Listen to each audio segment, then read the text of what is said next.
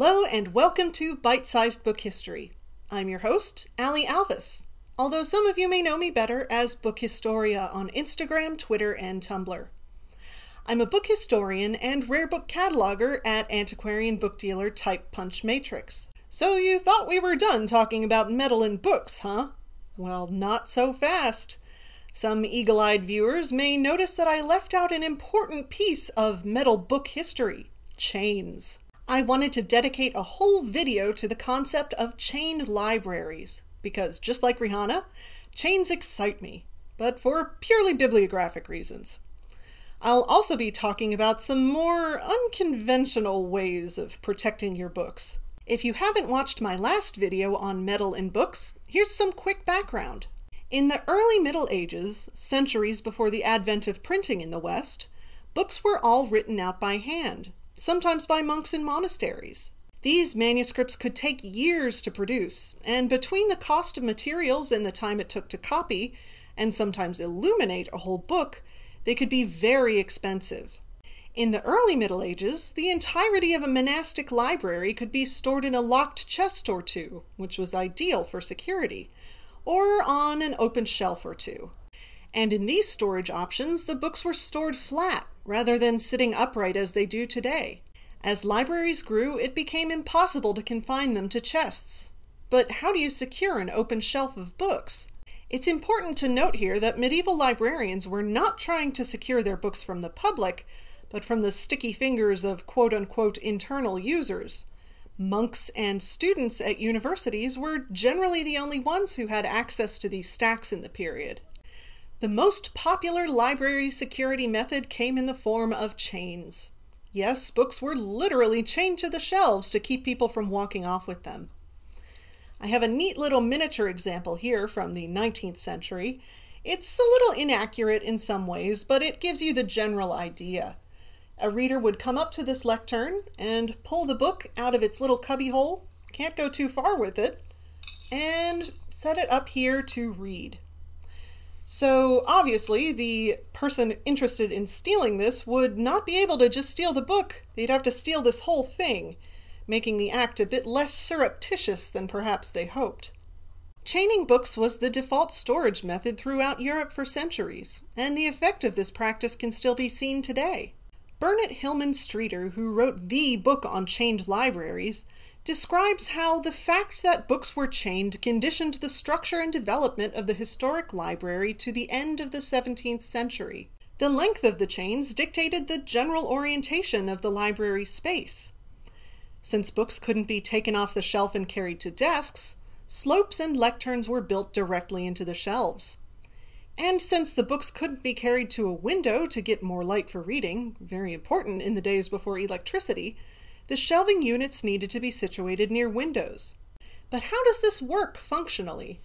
As you can see on my little model, clipping the chain onto the flimsy end of this book means it could pretty easily be torn off. That's where edge-out shelving comes in. Rings would be anchored into the wooden boards of a book's binding, usually at the top or foredge, to which a chain could be attached.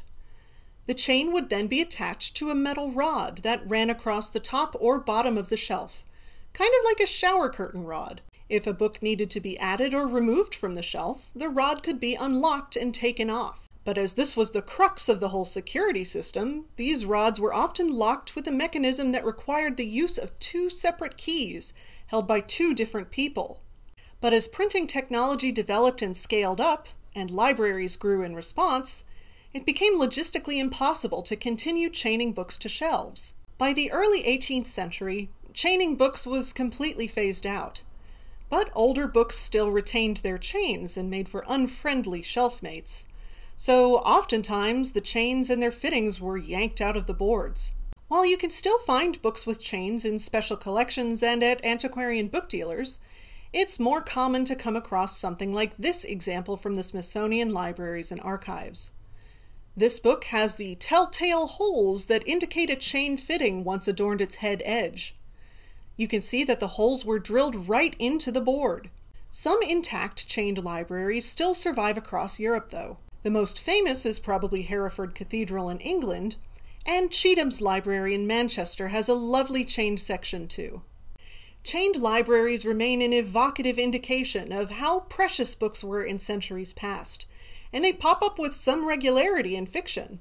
Chained libraries have made cameos in TV shows like Game of Thrones, and in movies such as Doctor Strange.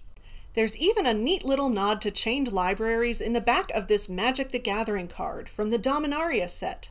Artist Aaron Miller depicts a chain preventing the book from floating away in the background. Terry Pratchett's Unseen University Library of Discworld also features some chained books, but in this case it's to protect the people from the bibliographic beasties. But even chains are not guaranteed to put off a determined book thief. Keys could be stolen, and chains could be cut or ripped out. Some librarians and book owners enlisted the help of the supernatural for some additional book security. It's not unheard of to find a curse written in a medieval or early modern book, warning would-be thieves that they would be punished by a higher authority. Many examples exist of book curses, threatening anyone foolish enough to steal or damage the book in question. While most of these curses threaten the stealer with excommunication, others could be a bit more graphic. This curse, written in a Bible around 1172, reads, "If anyone take away this book, let him die the death. Let him be fried in a pan. Let the falling sickness and fever seize him. Let him be broken on the wheel and hanged. Amen." Another of my favorites is this one from the 13th century. "This book belongs to the monastery of Rochester. Anyone who takes it from there, hides or keeps it, or damages or erases this inscription, or makes or causes it to be deleted, may his name be deleted from the book of life." This tradition continues today, at least sort of.